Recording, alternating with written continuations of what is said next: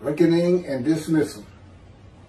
Thus said the Lord God, I'm going to deal with the shepherds.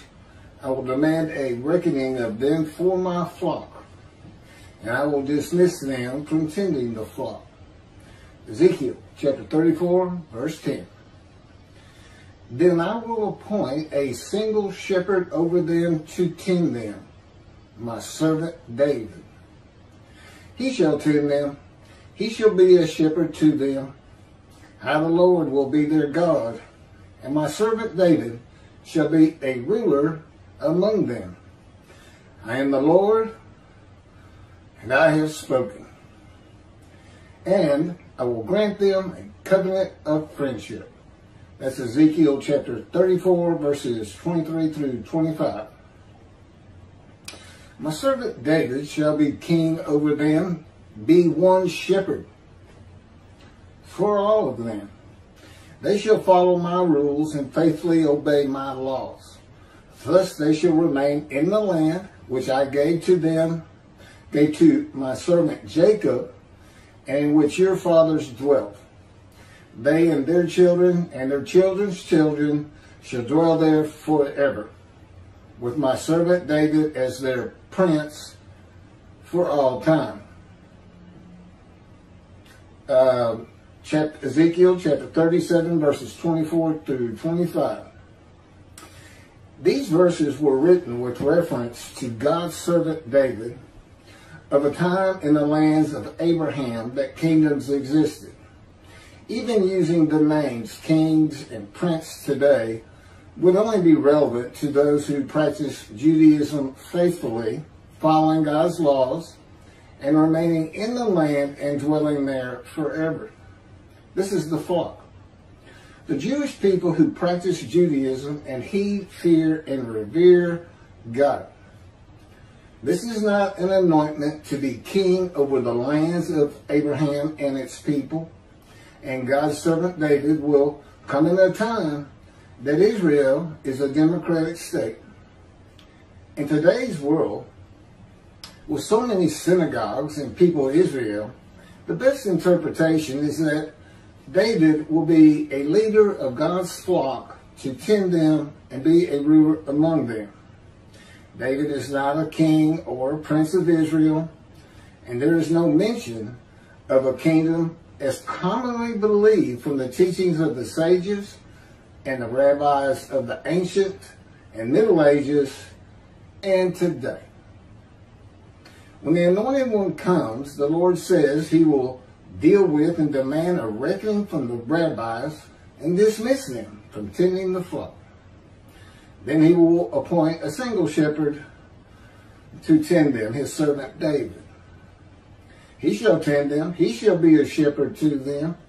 The Lord will be their God, and his servant David shall be a ruler among them. God does not appear to be pleased with the teachings of the rabbis of the day of the Lord, and their reliance on the opinions and commentaries of the sages and rabbis from the ancient age and Middle Ages, who often disagreed with one another. There are many inconsistencies and errors in what the sages and rabbis say and what the scripture says. On many occasions, the sages and rabbis, and most notably Rambam, have taken from and added to the scripture. God says the Anointed One is a shepherd, king and prince of the flock, a ruler among them. Not of the promised lands and all its people, and perfecting the world. Rambam removes God's word and replaces it with Rambam's word. But the Anointed One is a king of the lands and will gather a kingdom unto him. The commandment by God that nothing is to be taken from or added to his teachings and laws of the Torah applies to all the Hebrew Bible, all of which was written at his direction and command, and all of which is God's word. The entire teaching of the era of redemption, restoration, and exaltation, the Messianic era, beginning with the arrival of Moshiach, the anointed one, the descendant of David, described in Isaiah 53. Stray so far from the natural order of the world and the ways of God and his words written by his prophets that it angers him. The prophets were rarely listened to, and God spoke directly to them, the prophets, telling them what to write. That is one reason he will have a reckoning with them and dismiss them. The sages and rabbis are men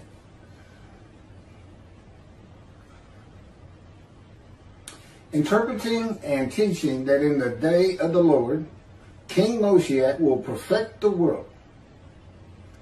The world speaking Hebrew, practicing Judaism, recognizing the Jews have been corrected by God all along, is what the flock wants to hear and brings donations to the shepherds. Interpreting and teaching what God actually says will not bring any donations for the reasons that the flock will want to know. Why is God going to have a reckoning with you and dismiss you? They would ask their rabbis. They will want to know what the sages and rabbis have done to anger God. God is not creating a new world of all men loving and exalting and holding in high esteem the Jewish people and practicing Judaism, though he is creating a new heaven for only the Jewish people, where the name Israel shall endure. God has never changed the will of men or how they think of him and the Jewish people in his power.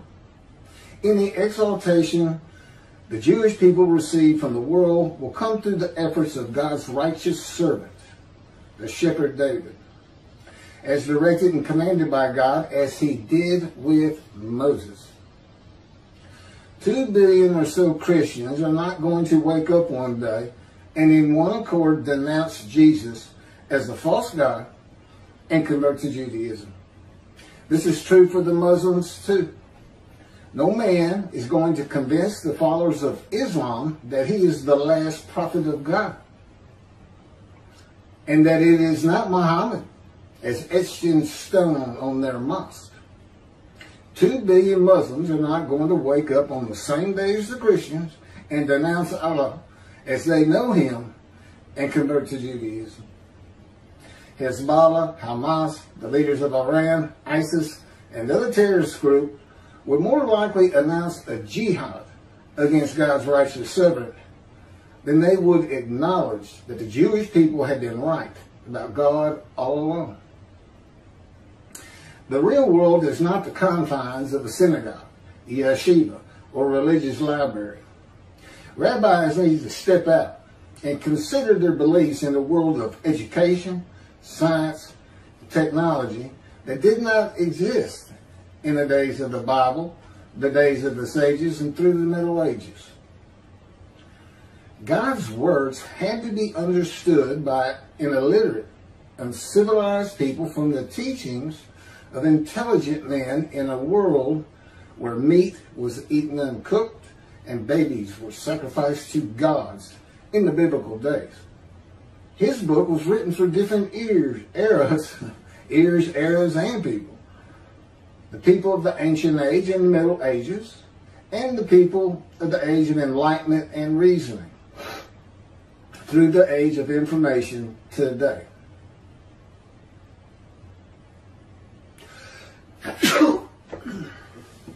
Excuse me.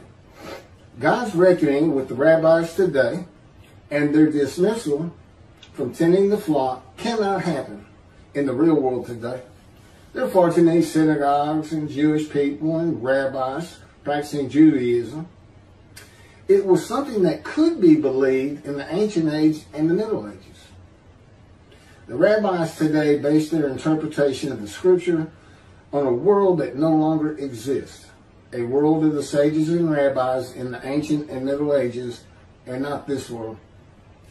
They do not teach of the reckoning God will have with them, and their dismissal that leaves no room for special circumstances. The belief that David will have all of Israel practicing Judaism and perfecting the world with everyone speaking Hebrew will not happen. If God was going to make that happen in his power, he would have written it that way. God says in Malachi 3 that many will heed and revere him and be written into the scroll of remembrance, and many will not. He says this with the arrival of the angel of the covenant with sin forgiveness at hand. That's the new covenant of Jeremiah 31.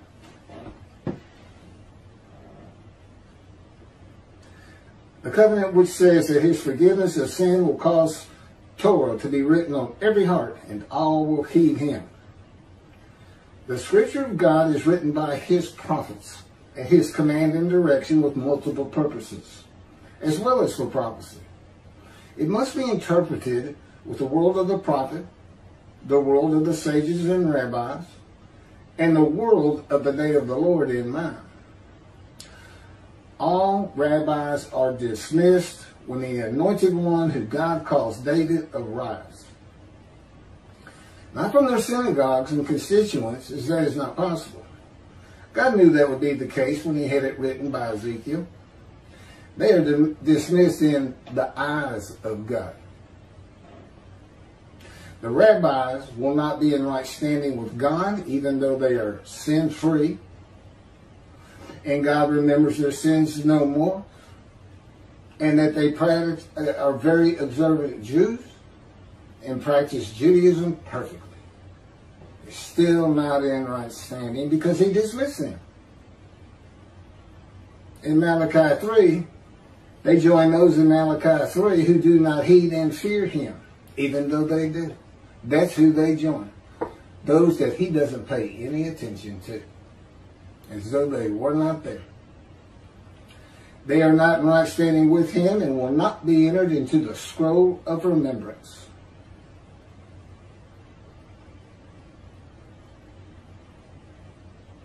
This is Malachi 3.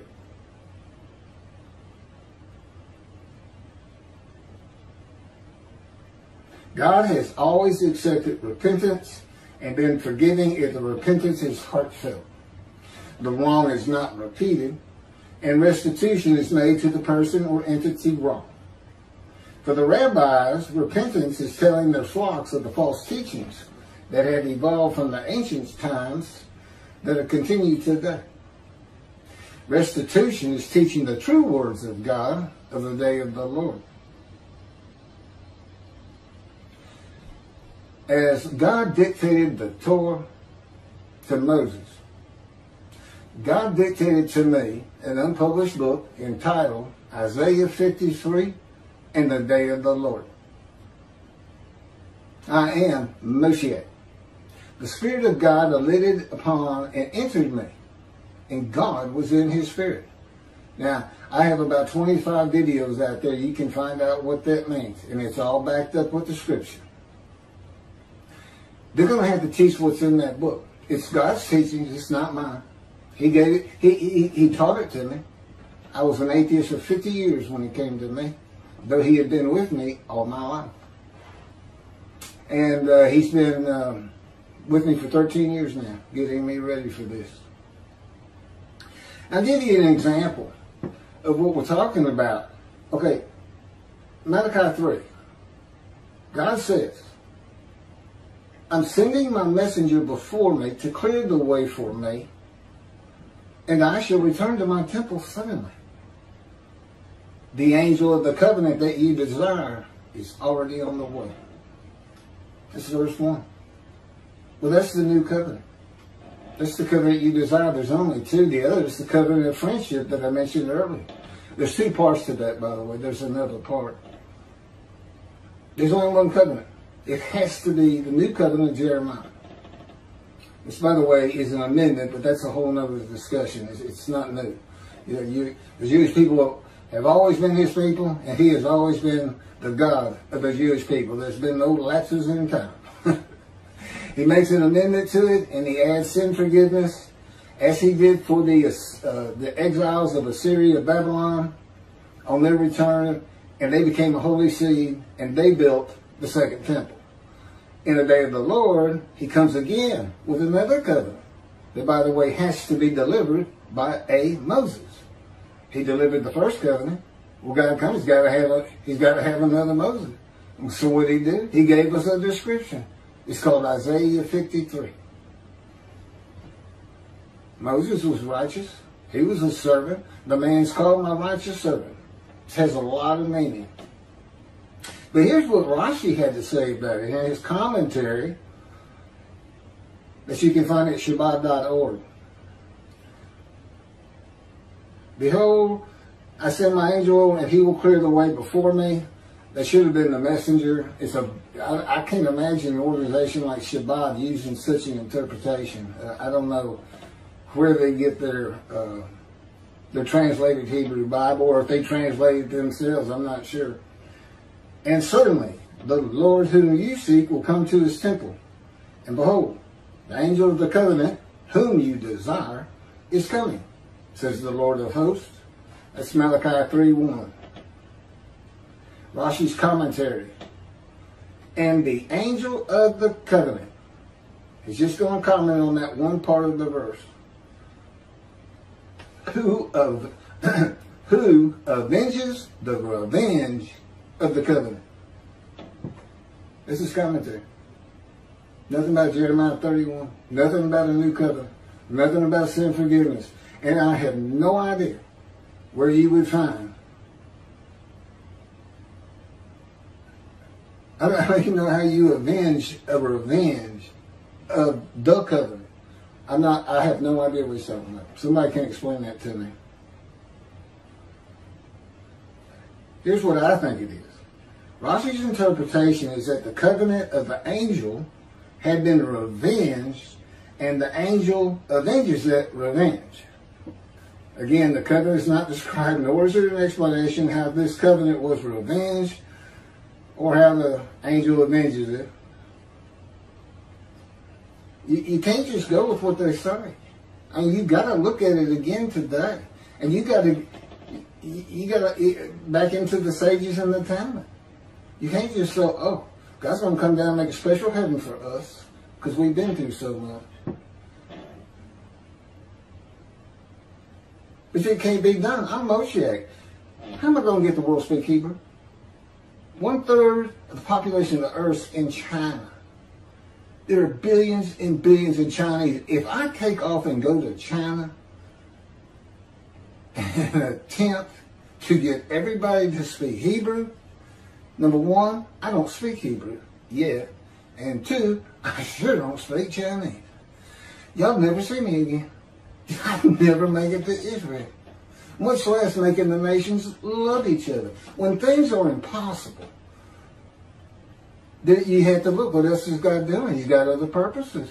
It's a great story. It's fun. It's poetry. It's prose. It was for antiquity first, a people of illiteracy into the Dark Ages who just loved a good story. They needed to be uplifted. They lived in far harsher times than we did for religious purposes, to actually form religion, beliefs in religion, for prophecy that can occur, and just for a good story for the greatest book ever written, the Hebrew Bible.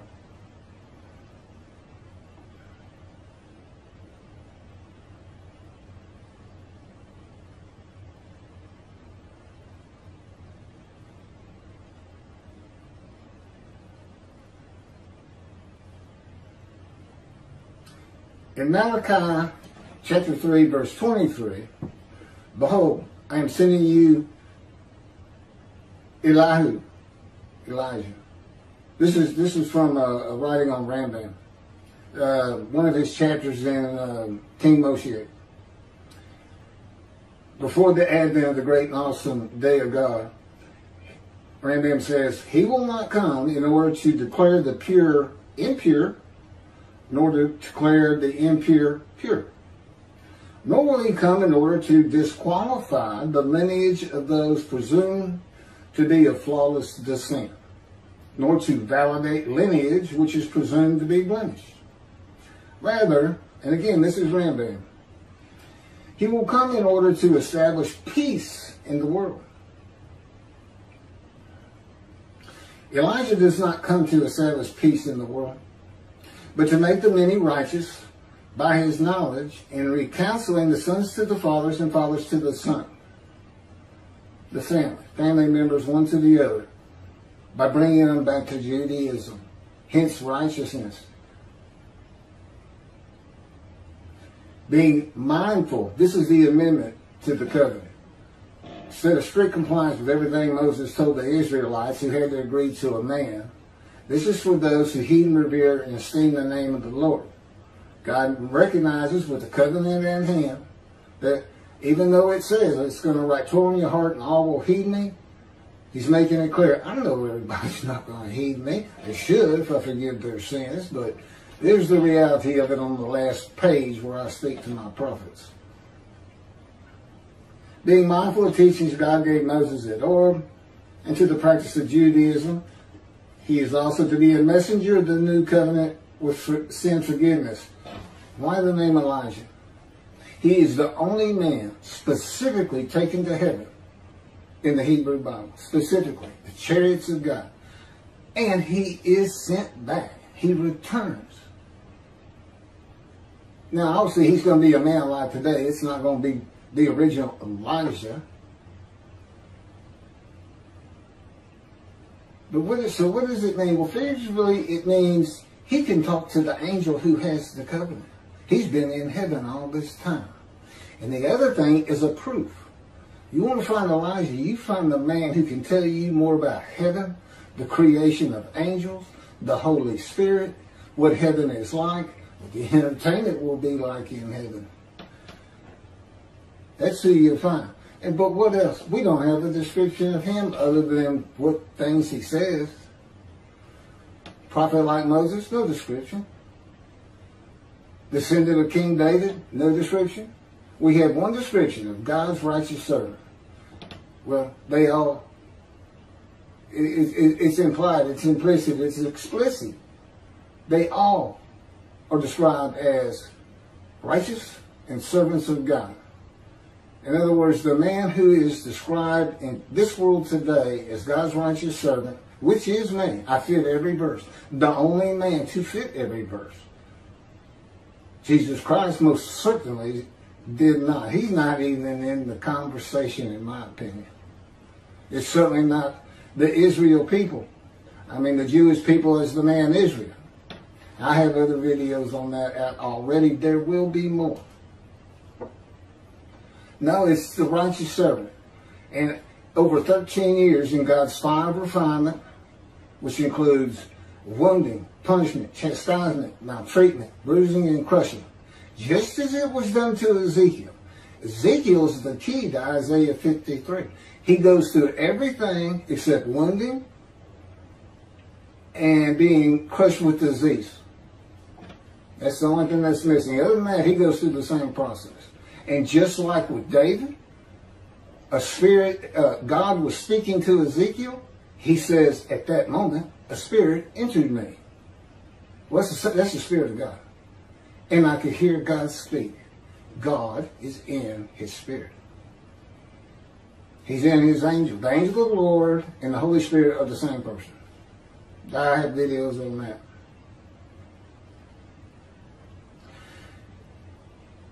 Chapter 12, paragraph 3 of the laws concerning King Moshiach by Rambam. During the era of the King Moshiach, once his kingdom has been established and all of Israel has gathered around him, the entire nation's line of descent will be established on the basis of his words, through the prophetic spirit which will rest upon him. As it is written, he shall sit as a refiner and purifier. He will purify the lineage of the Levites first, stating that this one is a priest of defined lineage, and this one is a Levite of defined lineage.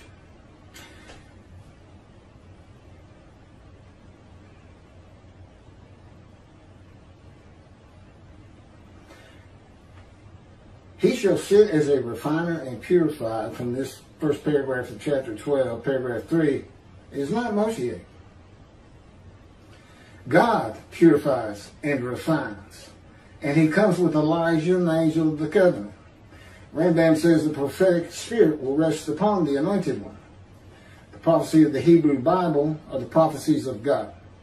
David does not have a prophetic spirit. No man does. The Spirit does. While prophetic spirits were a common belief in the ancient age and Middle Ages, that is not true for the ages of reasoning and information. Isaiah chapter 11 verse 2 defines the attributes of the Spirit that does alight upon the anointed one as a spirit of wisdom and insight, a spirit of counsel and valor, a spirit of devotion and reverence for the Lord. So these are attributes of a spirit. One that's understandable in antiquity. They believe in these kind of things. Prophetic spirits.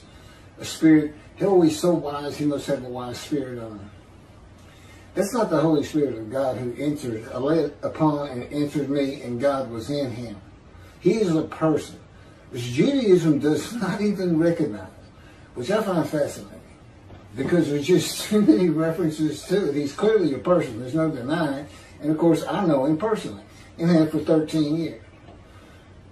Now they entered me in the first year of my life. They came to me, they came to Jeremiah, they say, in the womb. And just to make sure he was a godly, priestly man. God had plans for that baby. He came to me in my first year in the womb for a whole nother purpose. To make sure I lived a life of suffering, familiar with disease, and to fit every single verse. Once you know how to interpret them, and I do, because he told me, every single verse, to be his righteous servant. But he did not speak to me until I was 50 years old. As I mentioned, I was an atheist until I was 50. That's when it changed.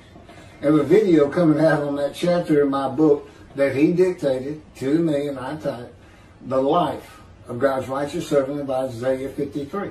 It's my life. It shows you how I fit into these verses. You know, it's not everything I ever did in my life. It's not that kind of autobiography, but it focuses in on injuries. You know, being gunshot, just about losing my right leg, surgeries where I'm opened up over and over again, things like that. It's pretty easy, fast read, but it's focused on Isaiah 53. So anyway, there's no prophetic spirit, and this purifier is God. I don't know if I get more to it in my notes here, but I know for sure there's more on it in the book. This is from Rambam. This chapter is in Isaiah 53 in the day of the Lord. And God dictated it to me. So then we have this. But who can endure the day of his coming? And who can hold out when he appears? For he is like a smelter's fire and fuller's lye. He shall act like a smelter and purger of silver. And he shall purify the descendants of Levi, and refine them like gold and silver, so they shall present offerings in righteousness. Then the offerings of Judah and Jerusalem shall be pleasing to the Lord, as in the days of yore, and in the years of old. But first, I will step forward to contend against you, and I will act as a relentless accuser against those who have no fear of me. Rabbis. That's what he's talking about. This is God. This is not Moshiach. He's a smelter of fire. That's Malachi chapter 3, verses 2 through 5. This is God, not David or Elijah. In Hebrew writing, it is common to express the same idea twice, using two different phrasings or metaphors. For he is like a smelter's fire, and like fuller's lye is a good example. Fuller's lye, soap, should be understood along the lines of smelter's fire. Someone would bring a lump of gold or silver, and the smelter would use fire to burn off the dross and purify the precious metal. Similarly, people would bring their wool to the fuller, and he would use soap to clean the wool and remove the impurities, so that what is left is pure wool. In Malachi 1 and 2, the priesthood, chapters 1 and 2, before chapter 3, the priesthood has been defiled. They offer polluted offerings.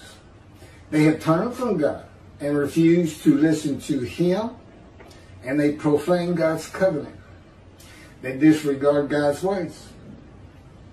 Those who have no fear of me would be the priestly tribe of the Levites, and not pertaining to genealogy or tribal lineage, but to Ezekiel 34.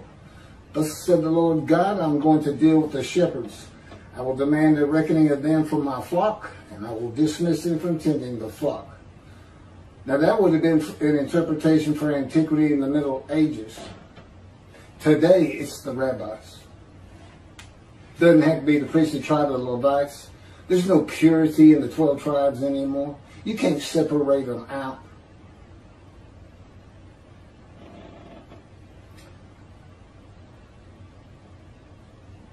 Malachi chapter 3, verse 3 says that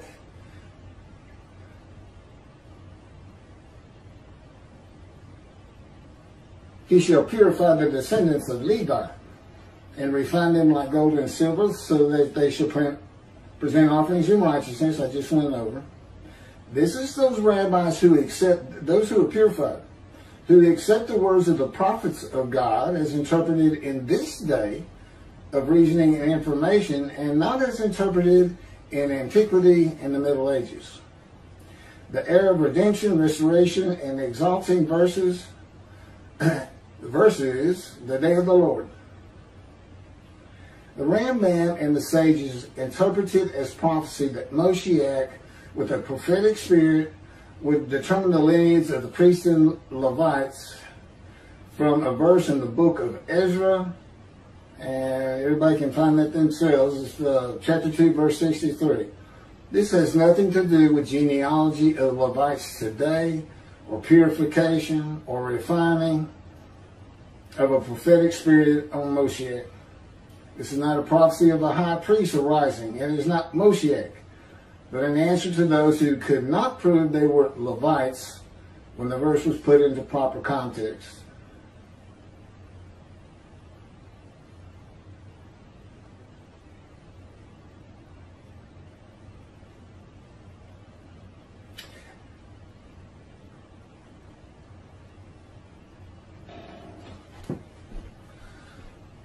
This video is about that reckoning, because they just refuse to recognize it. I don't know the reasons. I know that it's part of the 13 fundamental principles of Judaism, of Ramban, that is preyed on weekly by the Orthodox Jews, including a belief in the resurrection of the dead that occurs when Moshiach is here. That's billions of people. That's billions of people who have nothing and no place to go and nothing to eat. It would destroy the Israeli government. You know, when you see a prophecy like that, that's fine for the people of antiquity, because that's what they believed in. They didn't even really have a special belief in spiritual heaven. They just wanted their dead ones to come back, and that's the best thing they could think of. Just come back. Come out of the ground and be with me again. But that's why God sends one last prophet, to tell him, as he told Moses, he's with me as he was with Moses. It's the same thing. It's how he was with all his prophets. I'm a man in divine beings. Now Jacob wrestled, he tells us, I wrestle with a man in divine beings. Judaism says that's an angel. No, it's a man in divine beings.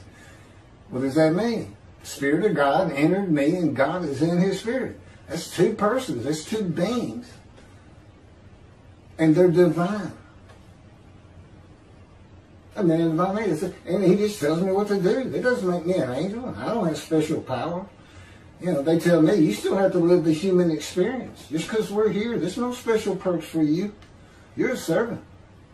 And we're going to train you up for this, and I'll tell you, there's been none too kind of a training. I just trained to be a Green Beret, Navy SEAL, or to climb Mount Everest and go through what they put me through. But primarily God, he's the one with the power. Anyway, thank you for listening to this video. There's going to be plenty more. If there's anything I was discussing, you can always find my books at my webpage, which is keithmccarty.wordpress.com. Both books are there, and there's a lot of other things, but you'll find those in the first three writing. They're blog writing. You'll find the books there. One's about 285 pages, the other's about 181. And everything I ever talk about is coming from those two books, unpublished to date. But we'll get that taken care of. Thank you very much. Have a good day.